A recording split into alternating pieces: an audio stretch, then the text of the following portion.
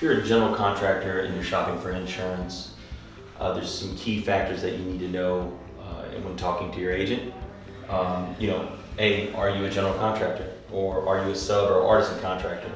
Your artisans are typically your HVAC, your plumbing, your electrical, your sheetrock guys, your painters. You're specific to one industry.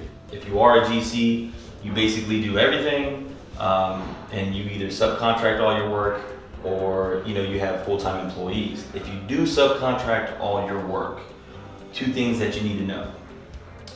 Are my subcontractors insured or uninsured? Why is this important? Well, if they're insured and they can show proof of coverage, your insurance will be a lot cheaper.